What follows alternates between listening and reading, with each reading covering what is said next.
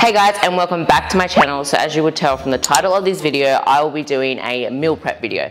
So this meal prep video is going to be all for fat loss. Huge disclaimer, when it comes down to your food choices, whether you're in a fat loss phase or a building phase, there is no wrong or right food. But when you are in a fat loss phase, there are definitely certain foods, food groups, macronutrients that you can have different ratios with, and changing your different foods to be able to eat more for less, and that is definitely ideal when you're in a fat loss phase. So the foods that I will be showing you today are kind of foods that are higher volume and are going to keep you fuller for longer. So when you are in a fat loss phase, you do want to be prioritizing protein in order to be keeping fuller for longer, and choosing foods that are lower calorie and that you can have more of with higher volume. So you will see the food choices that I will choose throughout this video. So if you do follow me on Instagram, you would actually know that I'm not in a fat loss phase. I'm currently in a building phase. So these meals that I'm about to show you, I still eat, but I'll add things like avocados and different sources of fat in order to bump them calories up. And also I will change my ratio with macronutrients. So I'm actually having less protein than what I was in a fat loss phase, and I'm having more carbohydrates. So you would think when you're in a building phase that you would have double the amount of protein, but that's actually not the case. You do want to be prioritizing your carbohydrates in order to have enough energy for your sessions. And when you're in a fat loss phase, you actually do want to be having more protein because, like I said earlier, it keeps you fuller for longer, and also because it helps maintain your muscles. So when you're in a fat loss phase, you want to reduce the amount of muscle mass that you're losing through this process. And one way of doing that is by upping your protein sources.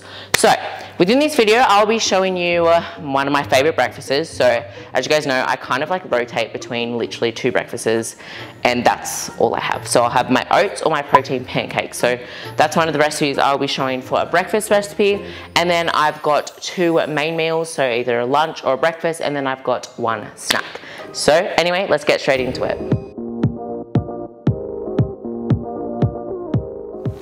So if you do follow my socials, you would see this meal quite a fair bit. So the only reason why I don't choose protein pancakes every single morning is because of how long it takes in the mornings. And my mornings are a huge rush. So one thing I have been doing is actually prepping my protein pancakes, and then I can have it in the morning. Look, some people are like, why would you heat your protein pancakes? But trust me, it tastes nice. I would highly recommend it. Super simple. We've just got one banana, 100 mils of egg whites, one egg, baking powder, and then IsoPept. So when it comes down to cooking, I definitely do usually prefer to cook with OxyWhey protein. I just don't have any fade at all. I do actually talk about the difference between IsoPept and OxyWhey in my recent video. I did also want to let you guys know that EHP is currently having a sale. So I was only actually told this morning it will be live next week. But by the time this video is launched, it will be live. So what it is 50% off in Australia for our financial year sale. There's going to be specific bundles that you can buy that is 50% off. And then for my US audience, 60% off. So this is like a 60% off summer sale. So just use my code C10, and I do have my link in the description below. But yeah, super nice. I have to have my vanilla. I have that in my oats, and my protein, I prefer my vanilla when it comes down to cooking. And then I will actually add in the morning, I will add my PB2 sauce. So I'll show you. PB2, so good. I know that you can get it online. I get mine from Woolworths. So if you're in Australia, Woolworths sell this. And then I have my sugar-free maple syrup. So what I actually do is I add a tablespoon of this in, then I add a bit of water and the maple syrup in the PB2. Honestly, it tastes so good, and you want to have the consistency where it is kind of like a syrup. So then you just add it in. And obviously for all these recipes, I will be adding the macros and everything on the screen and in the description below if that is something that you're interested in. So you'll find with a lot of the meals that I'm showing you guys today, I'm all about the efficiency, quick and easy, especially if you are calorie counting or you're macro counting. You don't want to be in the kitchen for too long, especially if you're weighing out and doing all these meals. When it comes down to meal prep, it is just about the conveniency and the efficiency of it. So you don't want to be getting fancy with your recipes and having 1,000 ingredients that you're going to have to track. So you will see with this video, I am just about the basic simple meals, and that is something that I prefer to do, especially when I am tracking my macros. As you guys know, I do love cooking, I do love fancy recipes, but for my lifestyle at the moment and the way that I eat, it's just not ideal, and I generally do prefer certain simple meals like this. So protein pancakes, done. So our next meal is going to be kangaroo patties with potato chips. So if you know me, you know how much I love my air fryer. Like, I've literally done a whole ebook on air fryer recipes. That is how much I love my air fryer. Look, you know, definitely hit or miss. Some people they would prefer their oven, but I just love the efficiency of air fryers, especially how it cooks certain things. So if you haven't used an air fryer before, it just basically crisps things up. So I wouldn't certain like green vegetables in the air fryer, as you want it to stay moist. But with my potato fries, 100% in the air fryer. So I'm actually going to show you how I do them today. I get asked all the time how I do them and how I make them quite crispy. There is definitely a method in how to do that. So I'll show you. So we're just having that with the kangaroo burgers and some green vegetables. So with the meals today, I'm going to be cooking like two lunches of these. So I'll be making 2 of these. That's basically what I do at home for Joel and I. And then I just, like I said, either change up the certain ratio of macros or add certain things to mine, because I'm actually, like I said, in a building phase, and my partner Joel, he's in a fat loss phase. So we basically eat the same food. So with when you're cooking for 2, I actually weigh raw. The main reason why people avoid weighing food is because it can get quite complicated. And like I said, there are things that you can do, like making your food choices more simple and meal prepping and doubling up your portions in order to make more meals. So when it comes down to the potatoes, I honestly, with potatoes, I eat a crap load of them, purely because, like I said, they are low calories and you can get so much of them. So I'm making 2 meals, and we'll have basically 200 grams of uncooked potato in each meal. So in order to make 2, I will do 400 grams. So we have our whey here, and we're going to be making them in little chippy forms. So how you actually get your potatoes to be crisp in the air fryer is you do boil them first. Like I said, we're all about the efficiency, and we are going to be microwaving boil. I know I'm going to get a lot of people hating on me at the moment, but all about the efficiency of it. So I prefer to cut my potatoes in little chippy forms, but you know, whatever floats your boat. And when it comes down to your potatoes, the key ingredient is the seasoning. And I have recently got this seasoning, and it's called Everything Bacon. Look, does it make your potatoes taste like bacon? No. It's lying there, but it just makes them taste nice. I don't know what it is. It's like it's not a bacony flavor. It's kind of like smoked paprika flavor. So it makes them taste nice. It doesn't make them taste like bacon, so don't get fooled there. But it's all about the spices. And then I have been using garlic as well. So I've been using garlic powder. You can get garlic kernels or garlic powder. If you have been following me for a while, you would know that I couldn't actually have garlic because of my irritable bowel syndrome. But through my process of obviously healing my gut, I have been able to introduce garlic again. And I'm so happy. Like, I've literally been having it on everything because I've had to avoid it for so long. And I've been missing out. Okay, so now we're going to weigh our potatoes here. Like I said, we want to be doing 400 grams because it's for 2 meals. It's a little bit over. Now it's under. I'd prefer over than under. Okay, so once we've done our potatoes, we then move on to the seasoning. So Everything Bacon. Honestly, I would so recommend this. I'm a Woolies girl, stuffed Coles, honestly, so everything that I get is usually from Woolworths. Look, if you see something here from Coles, yeah, sometimes I do shop there because it's closer to home, but definitely 100% Woolies girl. And then this coriander, look, I know some people are not a fan. I'm a huge fan of coriander. This is actually going to be for our second recipe, but I also do add them on our fries. Spewing if Joel didn't like coriander and garlic, so I just put that in everything now. Sorry, Dal, you'd have to deal with it. I don't need to add any water or anything in here. I put it in the microwave for roughly around 4.5 minutes or until boiled. Got my assistant who is going to show me where the microwave is, thank you. So as you guys can tell, I'm actually not in my kitchen. My girlfriend Jade has allowed me to use her kitchen. We have just bought our house. So excited for my kitchen, not available till next year. And like, my kitchen just ain't like YouTube worthy. Like, I'm sorry to say it, but like, I'm funny when it comes down to kitchens, and I'm currently living it up in this big kitchen. So if I look like I don't know where stuff is, it's because I don't. Moving on to the greens. When you are in a fat loss phase, it is really important to, one, get your greens in because #nutrition, and two, because it is such low in calories and you can have so much of it. So we'll have roughly from 100 to 200 grams of uncooked greens. How I make these is, one, I can either boil them, or two, I do like them on the fry pan. So when I am cooking my greens, I actually add some form of coconut aminos. So this is definitely a game changer when you're cooking your greens. And then I'll just add salt and pepper. Sometimes I add garlic because, like I said, I've created an obsession with it at the moment. So for the meal prep, we'll be having 2 patties each. These are really good. Highly recommend these. Again, from Woolies, they're roughly 100 calories a patty and quite high in protein. So we'll have 2 each. Obviously, if you're not as hungry as Joel and I, you can just have 1, but #protein.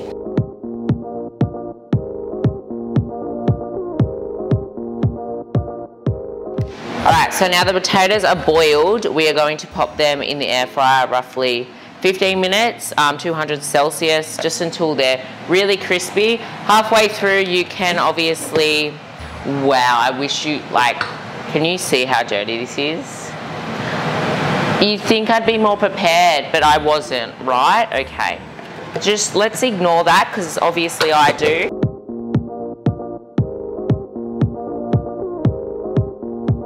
Before I pop my broccoli on the fry pan, I am actually just going to lightly boil them. Look, if you like soggy broccoli, you're a psychopath. That's really weird. You gotta have them crisp. No, I'm kidding. Like, whatever floats your boat, but honestly, psychopath. So like I said, when it comes down to your food choices, there are no wrong or right food. You want to be including every macronutrient. You don't want to be restricting any macronutrient. Carbs don't make you fat. Fat doesn't make you fat. No. But there is definitely ways that you can be smarter when you are in a fat loss phase. With my Fit Girl series on my YouTube channel, and my whole goal with my YouTube when I am talking about fat loss phase, my goal is to make girls aware that you can still achieve your goals whilst eating a good amount of food.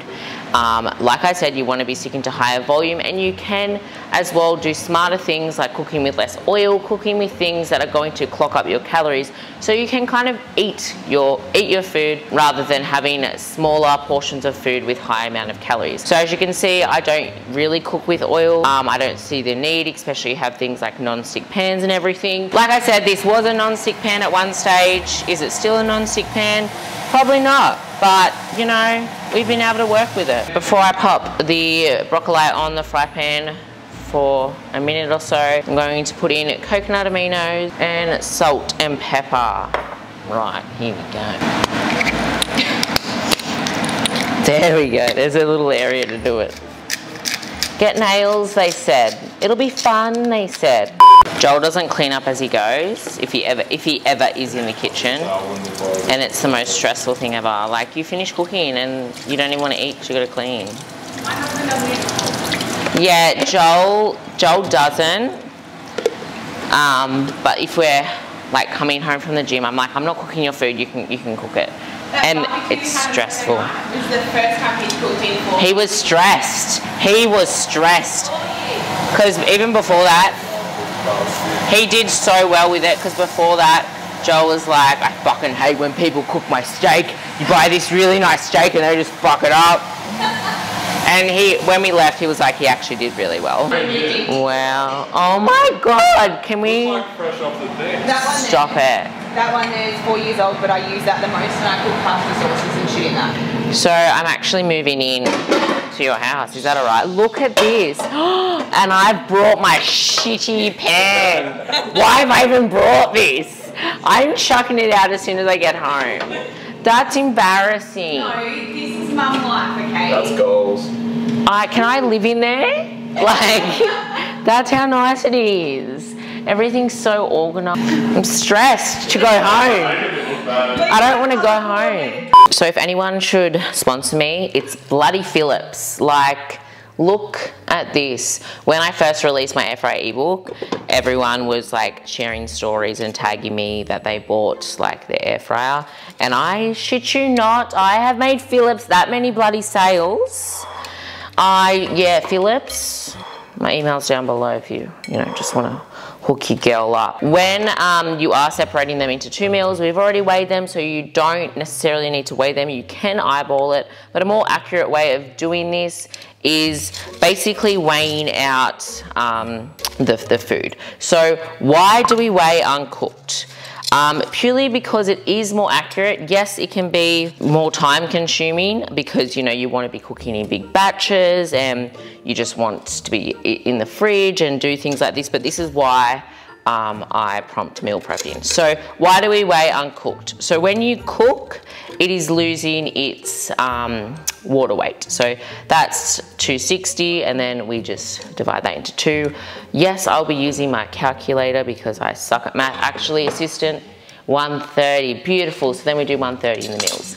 So as I was saying, maths ain't my thing, okay? So as I was saying, so when you're cooking your food, it loses its weight content. So let me give you an example. So if you have a chicken breast, obviously, that chicken breast ain't going to lose its calories and lose its protein just because you cook it. So it is going to weigh less. So if you pop it in on MyFitnessPal, it could start at 250 grams, but you'll cook it and it could go to 200 grams basically, depending on the way that you cook it. And when you type it in on MyFitnessPal, it's going to have less calories, it's going to have less protein, etc. But that chicken breast never actually lost its calories, it just lost its weight. So it is important to weigh certain things uncooked if you do want to be more accurate. Look, you can type in on MyFitnessPal cooked version, but the reason why I've actually stopped doing that is purely because something like potatoes, we put 400 grams in there, then we boiled it and then we baked it, so it's lost a lot of its weight. If I've typed in cooked, it doesn't know that I boiled it and then baked it.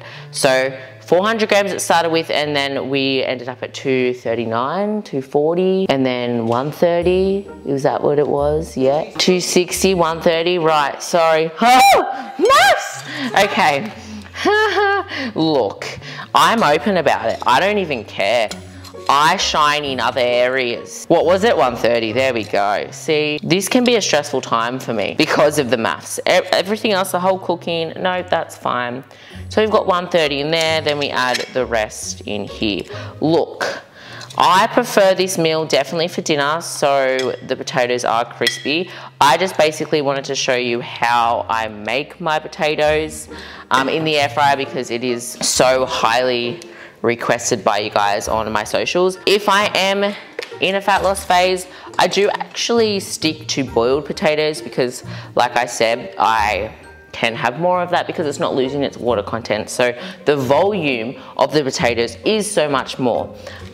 You can get a bit fancy, do the crisp, but yeah, if I'm in a fat loss phase and I'm making lunches, I will actually just have these potatoes boiled. 1, because they do taste better after you've reheated them, and 2, because of the volume. So this is meal 1. I did also want to show you a sauce that I've been adding. I won't add it because then you have to heat it, but add it after. The Nandos peri peri sauce. If you do follow my socials, you know that I'm absolutely obsessed with this and I've been adding it to everything. Look, I'll probably end up hating it because I do it all the time, but highly recommend that. Again, bought from Woolies, not in the health food section, just like the sauce section. Yeah, we get barbecue sauce, tomato sauce, you know. So next we have a prawn stir fry. I have been loving my stir fries or like sautés at the moment. So this one, I have this sauce. So again, bought from Woolworths. I also have a satay sauce in this brand. So amazing, and the macros are pretty good. So we have, this is 260 altogether, so the packet was just 260. Again, I'll be making 2 separate meals, so we're going to be popping this in the fry pan. I, again, want my garlic, again. Salt, pepper, and then some of that coriander. I find like when you are meal prepping, you just kind of stick to the same seasonings. You just You just have your things. You have, look, I'm not going to be adding the bacon on. No, that's not going to be a thing. I don't know, like, I don't know, I've never tried it. Could taste okay. Bacon prawns, why not? I prefer to add my sauce in whilst I'm putting all the seasons in. You don't have to. Things that are really good with like popular sauces is you can just scan it and then it'll come up on MyFitnessPal. We will just be having this meal with rice. Everyone's like to me, oh my God, rice, doesn't rice make you fat? No, it doesn't. Rice, pasta, bread, all of that you can have. Carbohydrates are so important in whether you are in a fat loss phase, whether you are in a building phase. It is your body's first source of energy. Obviously, like I said, the ratio will be different. I definitely do double up on my rice in my building phase, and in my shredding phase, I'll just have a normal serving. So this one is roughly 125 grams. Look, I don't always buy the microwave one. In that area, I am better because we do eat a lot of rice. I actually cook a crap load and you like save a fortune. But for the purpose of this video, I didn't bring my huge container of rice over. I had enough. I forgot my air fryer. I did forget my air fryer. I had to go back, get my air fryer. Forgot a few other things which are standard, which I knew was gonna happen, but that's why I've got you, my vlog friend who has everything in his kitchen. Literally, I could have just came here with my camera. And my air fryer. Yeah, see, she's one of the people who just, air fryers are a no-go, but whatevs, you know. I'm a lazy cook. Leave me alone. So with my veggies as well, I'm going to add them in quite quickly after because prawns don't take long at all to cook, but I don't want my veggies to overcook, so they're all gonna cook together. So I'm roughly just gonna add with my veggies, I just kind of just, you know, YOLO chuck them all in. You know, I get a lot of people saying to me, Christy, why don't you spend hours in the kitchen anymore and make your raw treats? And you know, you've changed. But no, I have not changed. I am currently meal prepping for 2 humans, cooking for 3 and also 3 dogs. So it's not me that's changed, it's kind of just like me life. Like the thought of going into the kitchen for fun now, that's stressful. Like that is stressful. I did have a blast though. When I used to live alone and had everything organized, look, we're adapting to motherhood. We're adapting towards it, slow and steady.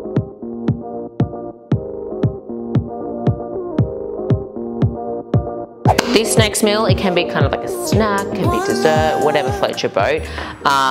Joel kind of got me hooked on it. I just have it as a snack. He's been having it as his dessert. It is extremely low calorie and it's a good way to get your protein in. Look, it's a weird combo. It is weird, but it just works. So we have our sugar-free jelly. This is like stupidly low calorie. I would not eat this as a meal. I literally just eat this if I'm bored. Like it's like 7 calories, it's nothing. But so what we're going to do is I prefer it all cold. So again, prep this. So we're gonna just put in as much jelly, float your boat. You can go crazy with this, go to town, do whatever you want. Like we just have like roughly 250 mils. I think that's like 7 calories. It's stupid, but like, you know, you wanna be practicing portion control, don't go overboard. 250 grams of sugar-free jelly. And then, right, this is gonna seem so weird what we do next, but it just works. We're going to turn this protein into a sauce. How do we do that, Christy? Well, exactly how we did with the PB2 powder. So we just got 1 scoop of the protein and then we've put in the maple syrup. So it's going to kind of like create like a custard. Oh, just trust me, look at this, okay. I don't actually have a whisk at home, but we have a whisk right now and I'm in heaven. There we go. So this is the consistency that we want. As you can see, it's like a protein custard. And then, look, we usually add frozen blueberries, but I didn't bring any. I'd be surprised if you don't have any. Do you have frozen blueberries? Blueberries actually. Well, we can add raspberries, but that's just so much red. I've got summer fruits. Oh, let's summer fruits. Let's go summer fruits. Put in 50 grams of summer fruits. Summer fruits, summertime. It's actually winter here, hence why I'm wearing the trackies. Summer fruits, we usually just add blueberries or, ooh, strawberries would be good, 50 grams. Look at the summer fruits, how summery. and put it in on top. Look at that. What a combo. Shout out to Joel for actually creating this random recipe, but I'm low-key stealing it from him and now putting it on my YouTube channel and claiming it. So basically, I created this recipe. Joel did nothing. And look at that. We have a little custard, sugar-free, yummy dessert or snack. Done. Also, it says hemp seeds. Please ignore that. This is not hemp seeds.